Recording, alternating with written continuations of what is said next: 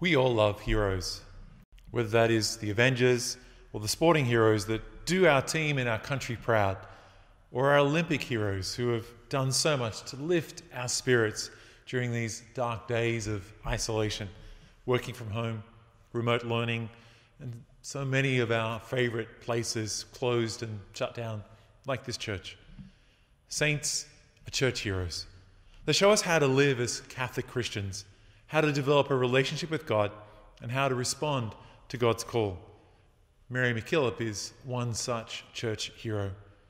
On the 15th of January 1842, Mary MacKillop was born of Scottish parents, Alexander MacKillop and Flora MacDonald, in the inner city Melbourne suburb of Fitzroy in Victoria. Mary was the eldest of 8 children and was well educated by her father. He wasn't great with business, and so the family was often without a home of their own, depending on friends and relatives for places to stay. They were frequently separated from one another. From the age of 16, Mary earned her living and greatly supported her family as a governess, a clerk, and a teacher at the Portland School in Western Victoria. While acting as governess to her uncle's children at Penola in South Australia, Mary met Father Julian Tennyson Woods, who, with a parish of 56,000 square kilometres, needed help in the religious education of children in the outback. At the time, Mary's family depended on her income, so she was not free to follow her dream. However, in 1866, greatly inspired and encouraged by Father Woods, now the Director of Catholic Education in Adelaide, Mary opened the first St. Joseph's School in a disused stable in Penola. Young women came to join Mary, which helped to create the Congregation of the Sisters of St. Joseph. She took the name Mary of the Cross. In 1867, Mary was asked by Bishop Shield to come to Adelaide to start a school. From there, the sisters spread in groups to small outback settlements, villages, towns, and large cities around Australia and New Zealand. Mary and these early sisters had a profound influence on the forming of Catholic education as we have come to know and experience it today. She also opened orphanages, providences to care for the homeless and destitute, both young and old, and refuges for ex-prisoners and ex-courtesans who wished to make a fresh start in life. Throughout her life, Mary met with opposition from people outside the church and even from some of those within it. Mary was excommunicated from the church in September 1871.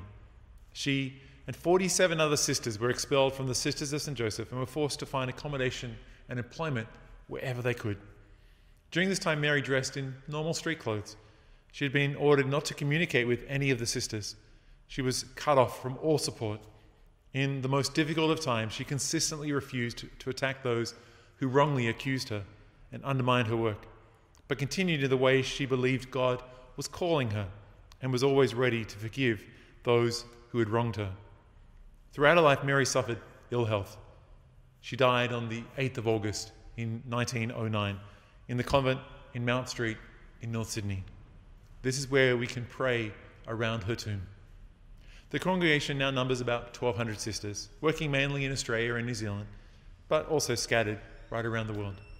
The brown joeys may be seen standing with and in sharing with the poor and the needy in big city schools, on dusty bush tracks, in busy hospitals, in caravans, caring for and working with the little ones of God, the homeless, new migrants, Indigenous communities, the lonely and the unwanted. In their commitment to reverence the human dignity of others and to change unjust structures, the sisters and the many others who share the spirit of Mary MacKillop continue the work that she began. The process to have Mary declared a saint began in the 1920s. She was beatified in Sydney in January 1995 by Pope John Paul II. Pope Benedict XVI prayed at her tomb in 2008 during his visit to Sydney for World Youth Day, and in 2009 approved the Church's recognition of a second miracle attributed to her intercession. She was canonised on the 17th of October 2010 during a ceremony in St. Peter's Square in Rome. She is the first Australian to be recognised by our Church as a saint. Some of Mary's sayings: never see a need without doing something about it. Believe in the whisperings of God to your own heart. Let us love and praise God in all.